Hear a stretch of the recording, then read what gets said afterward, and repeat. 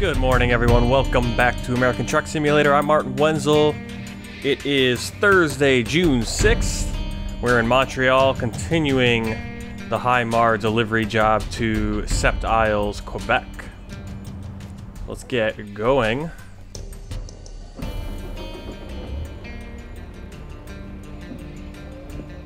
I gotta turn the wipers off from last time. Where are we? Wipers.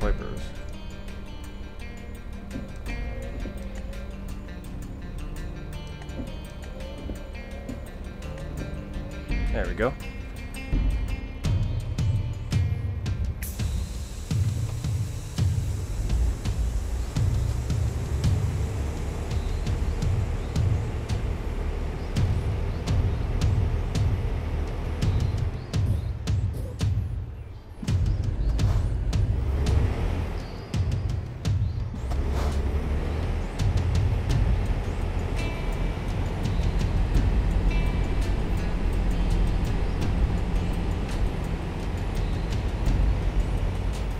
Again, my steering wheel is not properly calibrated.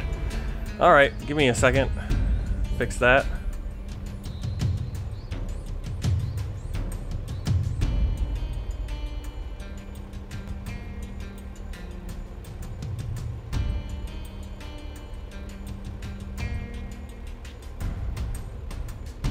Alright, now we're set. Not sure why it's doing that, why it's the profiler I use is Logitech Profiler isn't starting up when I start at my computer now for some reason.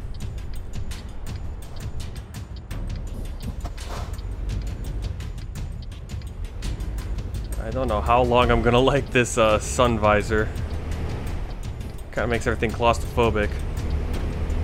It's kind of interesting. I was watching Kenworth video comparing the Kenworth W900 and the Kenworth W990, and the guy was talking about how just the front windshield is just, you have so much vision.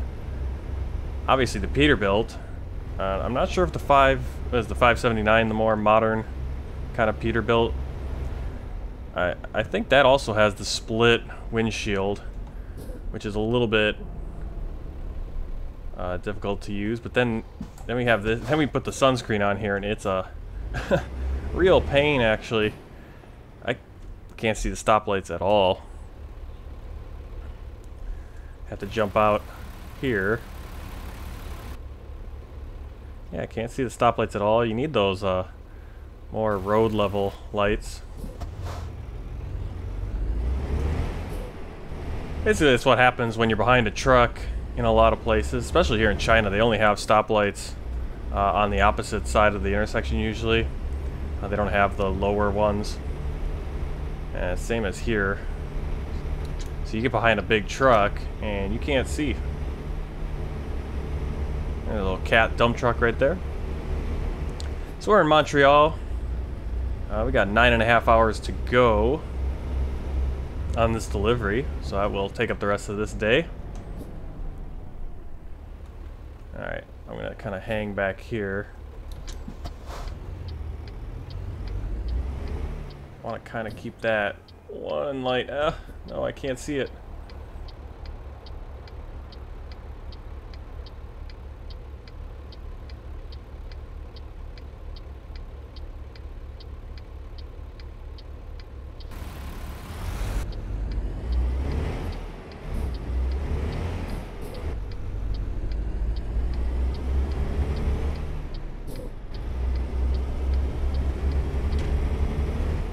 So the first chance I get, I'm going to try to go to a Kenworth dealership to see if I can buy one of those W990s.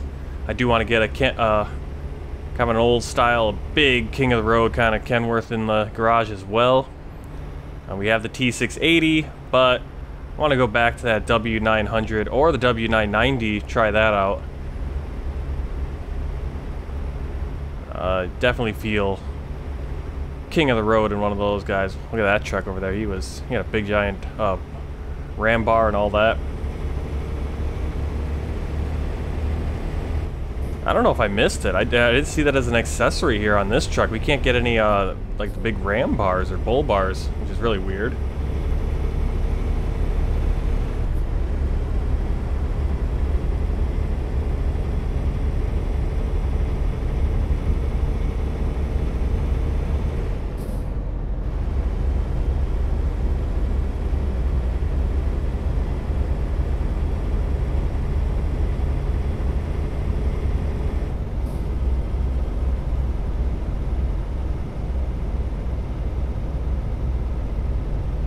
So now we're going to start heading up right along the St. Lawrence Seaway, the St. Lawrence River, and all that.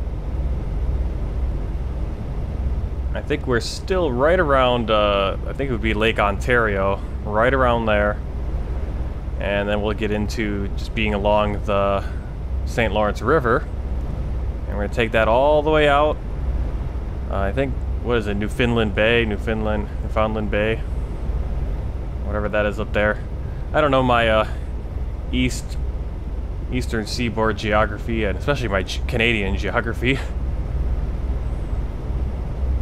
But we'll see what it looks like. Right now it's just a lot of trees. I think this area really, though, is a lot of farmland right along the St. Lawrence River.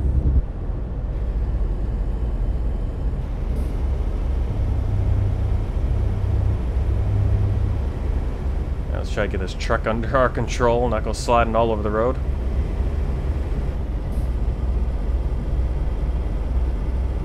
Another beautiful sunrise.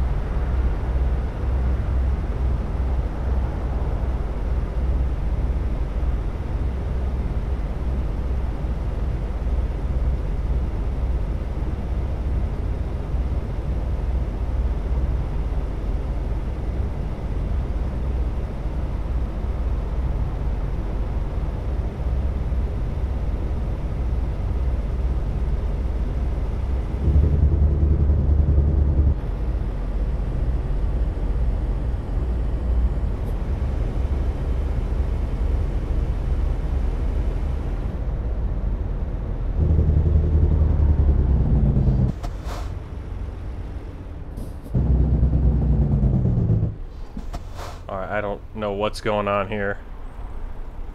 Well, why are we just... Come on here. Let's go.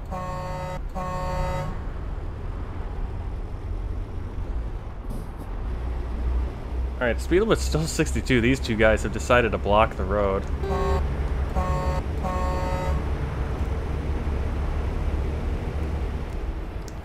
This is just ridiculous. Come on. I don't know what they're doing coming down across that bridge. They just slammed the brakes and then not really moving. This Best Buy truck is really being stupid. I can't really blame it on the guy in the right lane. That guy in the right lane, if he's got a truck passing him, it's a good idea for you to just let off a little bit. Let that guy get by, get in front of you. But this Best Buy truck has decided, no, I'm going to stick in the left lane, block up the whole road. This is frustrating. Come on, move over.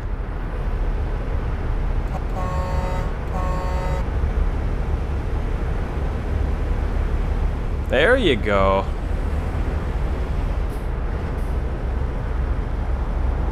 And now this guy's gonna pick up the pace here.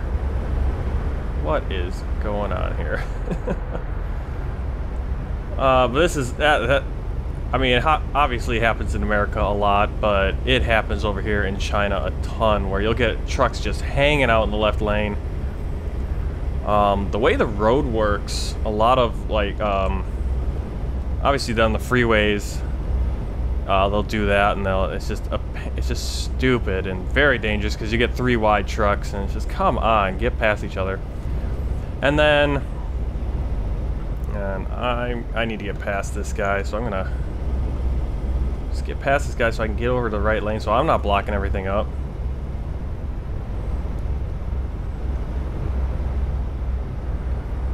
Well, especially on our surface highways over here, the road that runs right in front of where I live, anytime there's a left turn lane, you know, the road will be two lanes like it is here, for example. And usually there's a, you know, planters or boulevard or fences in the middle of the road separating the 2 directions. Let's see if we have to go to this way station. Nope, you can bypass it. But you'll have the 2 lanes, and then whenever it gets near a set of traffic lights, the left lane will become a left turn lane only.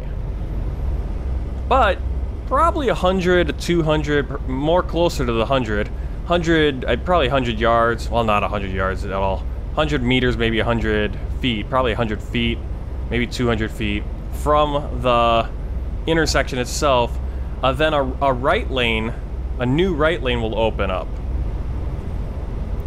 Now the idea is, here we got some water right along, probably gonna want to say that's the St. Lawrence River at this point. We're starting to get close to it. That's really good that they modeled it. That's nice. I'm assuming if we were to take this interchange, this exit, that would take us down into, well, that would actually just go into another part of Canada. Water right up to the freeway. But the idea is that it has that extra right lane because the left lane turns into a left turn only, so you can, so the 2 lanes traveling down the road, what it should do is those 2 lanes should be shifting over to the right and then shifting back after the interchange into the 2 lanes again. It's a very poor design for a road. You shouldn't do it. That's why usually the left turn lane in America is an extra lane jutting off, not the other way around. But the lines on the road, the white dashed lines on the road, are drawn continuing straight. So if you stay in your left lane and you don't realize that turns into a left turn lane, and the signs for that are right up against the intersection, so you don't know. There's no warning ahead if it's a left turn only or a left turn and straight, which sometimes happens. And then you're stuck over there because no one's going to let you move over, because the people in the right lane, they continue to drive straight, and they don't move over into the far right lane, the new right lane that opens up. They just continue straight on. The trucks especially, they will drive straight. You're in that left lane, and it turns into a left turn only, you're stuck over there. You have to hit the brakes and stop and beg to move over. And no one's going to, because people do not move over to the right, the far right lane, and follow where the straight lanes are actually going, because the lines are not designed, the white dashed lines, they don't have guidelines.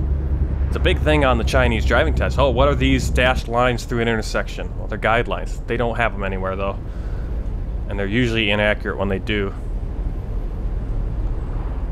There's one left turn near here where if you follow the guidelines, you will drive off. If you follow the guidelines and don't use your eyes, you just follow the guidelines, it will drive you into the sidewall.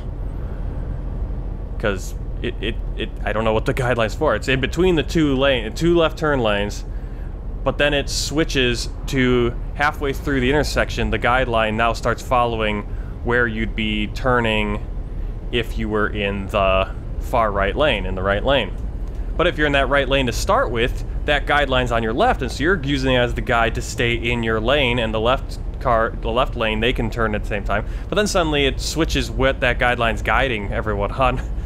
And so it's pretty stupid. And here we are. I think this is now, I think it's Highway 138 probably at this point. Probably Quebec Provincial Highway. Definitely gonna have to figure out the different highways, because I downloaded a lot of the highway shields and stuff for Saskatchewan and Ontario, Manitoba, and Quebec, and it's kind of interesting because, again, America, you have the interstate system, you have the U.S. highway shields, then you have the state highways and county highways. And typically here on our, as we're driving, there aren't a ton of county highways shown, displayed in or modeled in American Truck Simulator. It tends to be your U.S. highways, your more major, your interstates, your U.S., and your state highways. And I'm assuming it's the same here in Canada, where there's, but I can't figure out the hierarchy, because I've seen the Trans-Canada, and maybe the Trans-Canada Highway is, those ones are the interstate equivalent, and then there's, but then the next level down, you're already into, every province seems to have a different sign for it. And then we're further down another level to here to 138. So I don't know what the different highways are at this point, but you'll have it nice and neat in the lower right-hand corner. And once I figure that out, it's some episode I could mention those. I probably should have figured that out before this episode, so I could let you know what kind of highway it specifically is. But we are on a Highway 138, and I want to say it's probably a state level highway.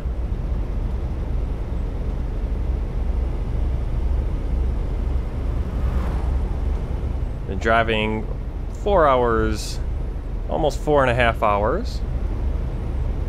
So next truck stop we come across, we'll pull in and probably grab a late breakfast, early lunch, kind of a brunch situation probably. We're really good on time. We don't have to worry about the 14 stopping us, and our drive clock is really good.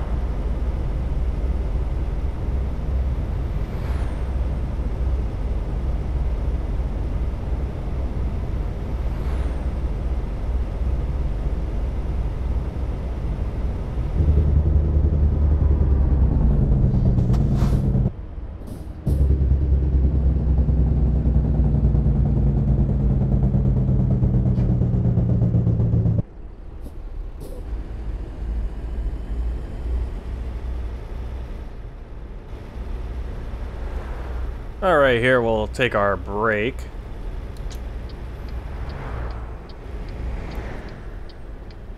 And on the other side of the break, I'll explain what's going on our map down there in the nav screen. Yeah, while we're at it, let's see what the fuel prices are like here. We're gonna have to get fuel at some point before we get back to America. $5. All right, how much? 816 miles. Well,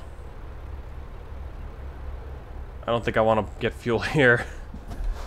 We'll see. Yeah, we'll see how it is further down the road. I don't think we're gonna get out of Canada without having to pay that. And it goes to show you, we're spoiled in America. And so always the thing here is that gas is 6 RMB, 6 or 7 RMB between those two, for I believe a liter of fuel unleaded here in China. Now, between $1 is between 6 or 7 RMB, and so that's like $1 a liter. Now, I'm not sure what.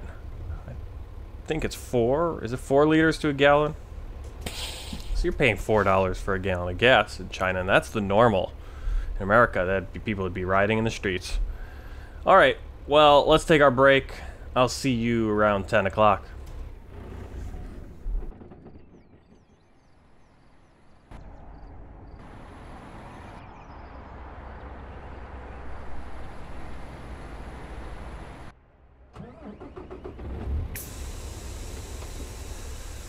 All right, let's get going. We have 815 miles still in the tank for fuel. I don't know if that's going to get us back to the land of a little bit less expensive diesel, but we will see.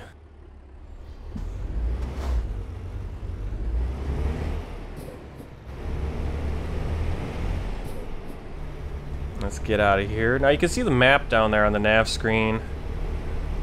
Now the nav screen doesn't show us water, but between the two roads, so we're on the left-hand side going up, and that is the west side of the St. Lawrence Seaway, and then that other highway, Rivière du, and then all that, that is on the east side of the St. Lawrence Seaway, on the east and the southeast side. So there's a big body of water between us. That's what's going on there, and that's why there are no roads connecting between us and the other guy. Okay, what's this guy doing? I never had that happen before with another truck actually pull up. It's pretty cool.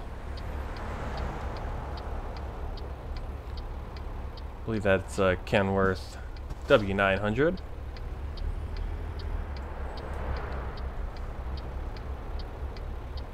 Day cab. I'll let him go so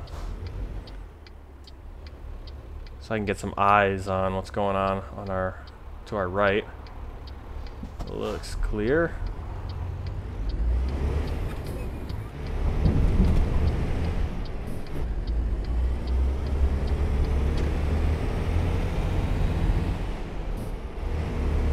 I'm really jealous of those tricked out trucks right there. You keep seeing them come down the road from Jazzy Cat, I'm assuming. And I have yet to be able to figure out how to really trick out my truck to that level. I know I can add the bull bars on some trucks. I don't seem to have that option on this truck, which is very strange. All the lighting.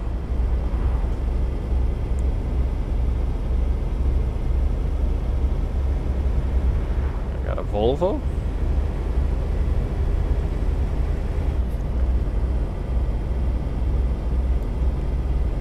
So, update on Naomi in the Kenworth. She's been making a steady daily profit. Every day, usually bringing in about, I want to say about $400 a day, so not bad at all for a hired worker.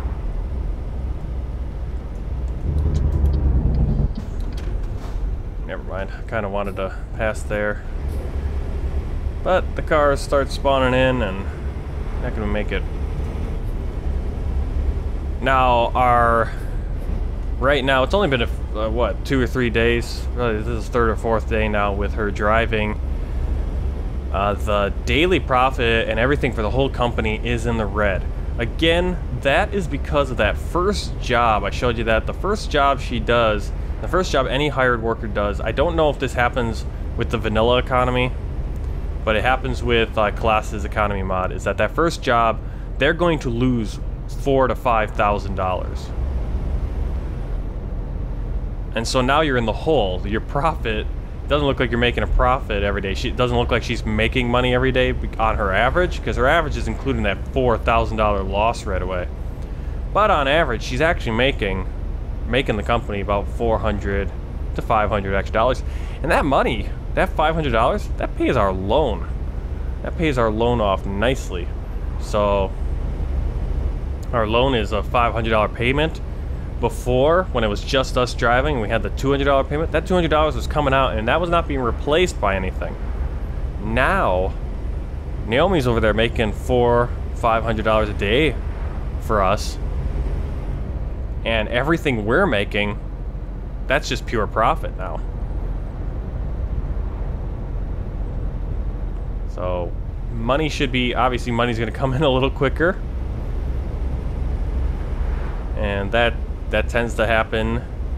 I've never done Klaas's. I don't know how many people do companies with Klaas's economy mod, but it's definitely more realistic levels. I put those in quotes because obviously it doesn't include all the expenditures, and it also doesn't include all the income. You'd probably be getting a little bit higher income as the company.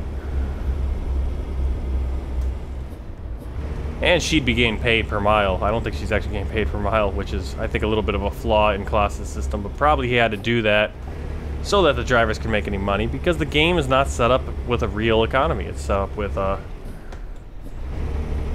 very simple economy to run. And people tend to complain about that. It's always strange when I see the people putting up the download for... you know, the mod where you get all the experience and all the money from day one. It's like, alright. Doesn't take that long if you're playing vanilla to make enough money to buy a bunch of trucks. I think the first time I popped American Truck Simulator in, obviously did the vanilla economy. I don't even think Klaas's economy mod was out yet, but I definitely didn't see it anywhere. It didn't have that. And it only took probably, I think the wait was you had to wait until a certain level to buy your first truck. It wasn't the money holding you back. It was rather the level. You need a certain level to be able to buy a truck. Now with Klaas's economy mod, well, you don't have the money, so usually you're able to get your experience level up to the point where you can almost, by the time you can afford anything, unless you take out an early loan, you've got the experience level that you can buy any truck. And now it's just about the money. But I did hire some workers on that one, but I've never done it with Klaas's economy mod, so we'll see how it goes. I think it should be successful. It's not going to make us bazillionaires.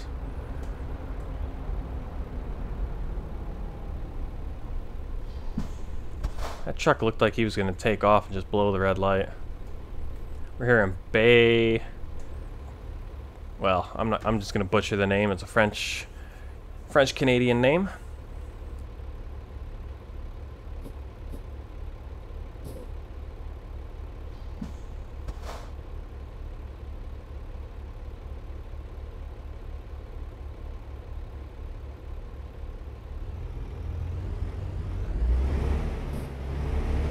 Really cool cab over right there. Not exactly sure what that is. I know I think we drove a similar truck. I don't think that is the exact same one we've driven. But we drove it early on in this series. That was a fun time just driving through, getting some different custom trucks like that with those cab overs. Remember the Freightliner vividly. That thing had that grill on the front of the windshield.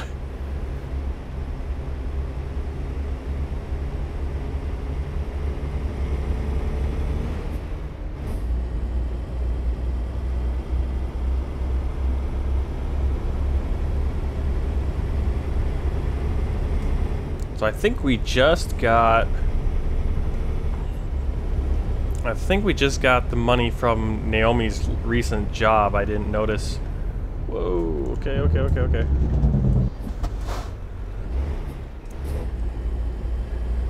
Yeah, I think we got the money from her recent job, so we went from, I think she made about $600 there, maybe, it looks like. 500 something. Went from just under 300,000 to right back over to 300,000, so I was hesitant to buy a lot of toys for this truck. Wanted to make sure that we could still afford to buy a proper third truck and possibly a trailer. So we can hire a third driver, and so we can get a look at, my plan is to get the W990. That's going to be obviously a modded truck, and who knows if that will still work after 1.35 officially drops.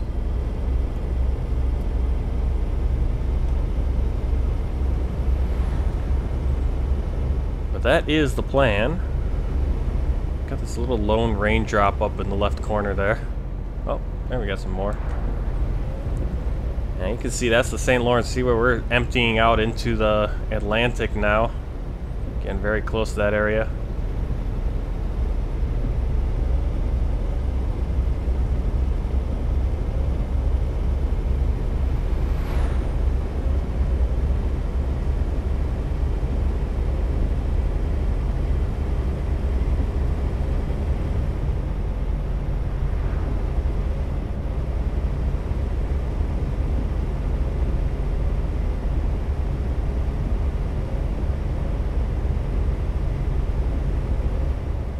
Whoa!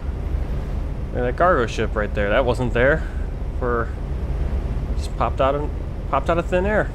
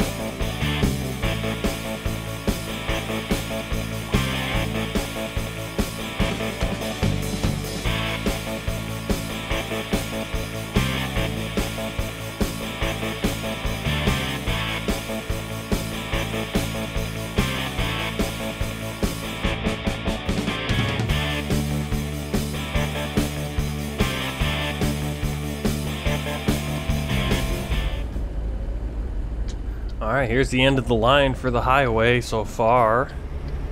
And it's Sept Isles. Sept Isle? Sept Isles?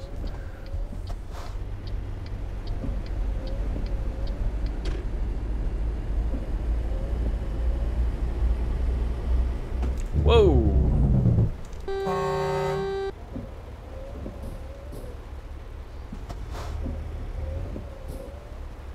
Usually it's me passing someone passing someone coming up on a car into their lane. That guy, it's like, come on, you're right here in the city, you're gonna pass right there.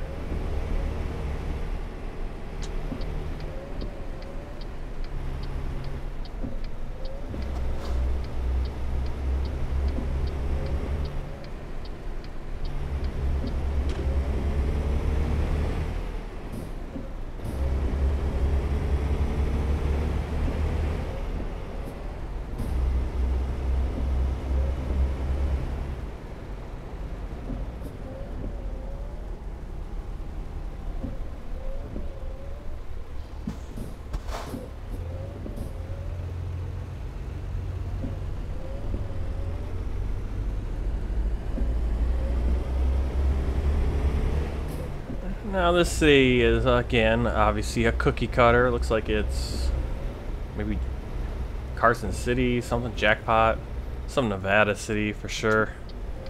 Something on the US 93. And as I mentioned a few previous episodes, it'll be fun to see ProMods, what ProMod's going to bring to Canada with ProMods Canada. Oh, see, here's the sucky part. Can't see the light. Yeah, actually, we were able to see the light up here, but if the light changed at any point here, we wouldn't have known it.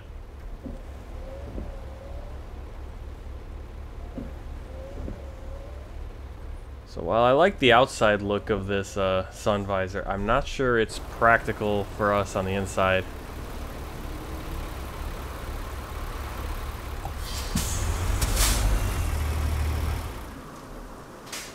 And don't try to restart the truck in the wrong gear.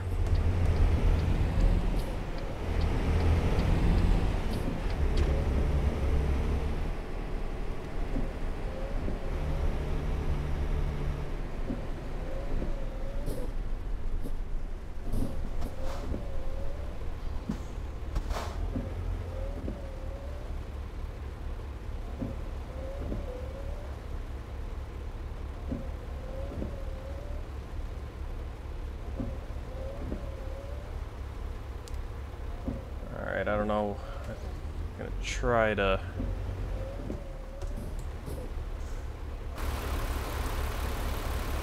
Oh, where I'm gonna be able to back this up.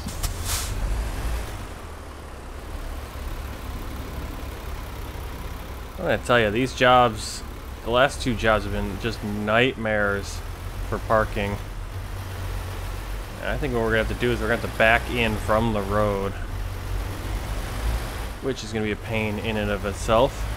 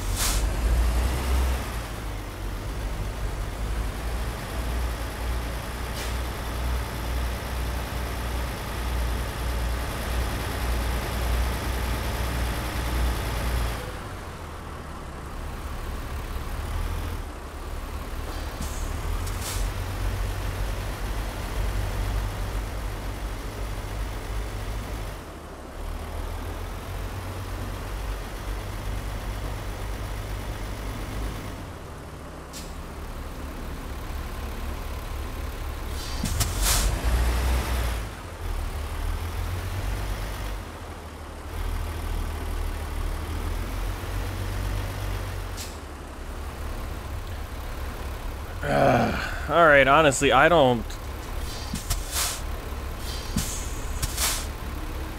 can't really see how I would be able to get this in. There's not enough room to really back up in that spot and do like a Y-turn thing. There's just no room in here to do anything. I think the only way you could possibly get this load in to where they want it parked is you'd have to go all the way out there. You would have had to, what we would have to do is we would have to turn at that intersection, turn left, and then back it in all the way in. I think that's the only way. I think that's the way you would have to do it. But now I'm in here and I can't even just to back it out is going to be a hassle. So we're just going to drop it here and we'll let the yard dogs deal with it. Oh, the joys of a simulator. Oh, whoops, I didn't want to do that. That would be if I was in the parking spot itself, so now I have to actually rehook here. Oof. Don't hit T, we gotta hit enter. Alright. Well, we weren't successful parking it, but we did deliver it, and I think we're gonna jump to level 28 instructor, so now I can instruct people how not to park. $3,677, that all goes into our pocket because we don't have to worry about that loan payment. Loan payment's getting taken care of by Naomi, her jobs. So let's pick another skill.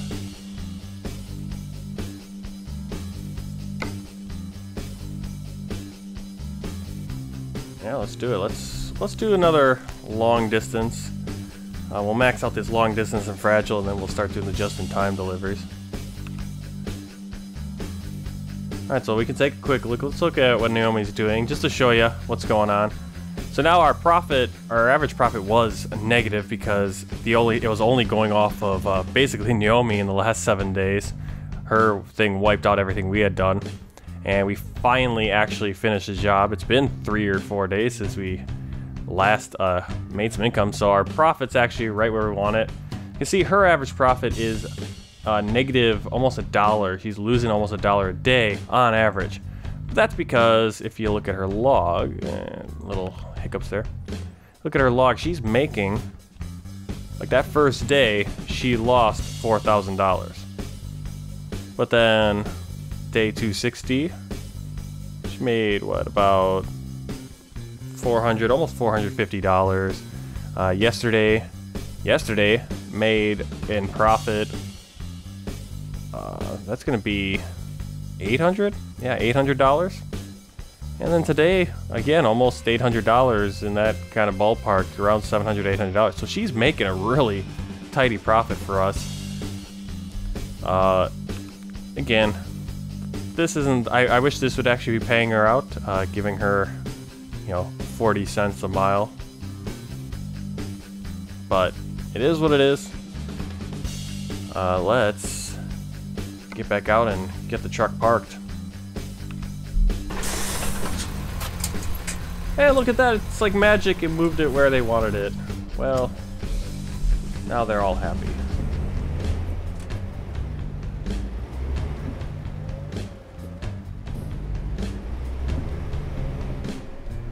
Find a place to park. There's a garage over there. We can't park at the garage though. You can only park at garages you own. Looks like there's a repair shop.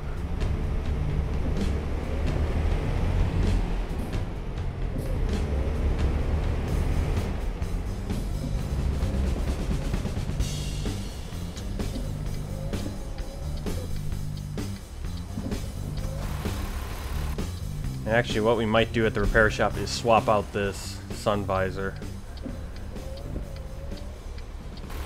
Simply because I can't see anything with it on. Now I'm getting the hiccups. Well, we drove all the way up to Sept Isles. Sept Isles, pretty good job of whoever does the Canadian Dream map of representing the water, the ocean side. I mean, we're pretty much right up there. We're starting to see the Atlantic, not just the river, not just the seaway, but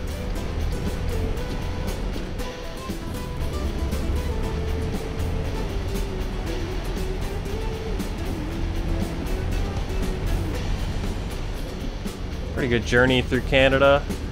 I'll see if I'll do the next episode will be just tomorrow or not. Kind of want to get back into, well, I mean, even if we go to the northeast, I jump to the northeast, it's going to be kind of, oh, yep, too far, too far.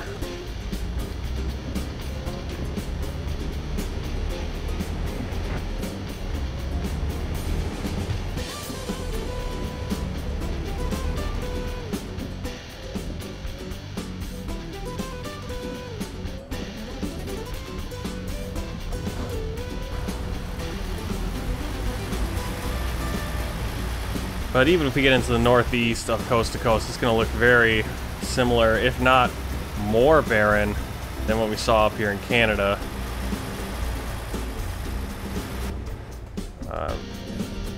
I don't think coast to coast has done a lot of detailed work up in the northeast yet, unlike the southeast, which is pretty good looking.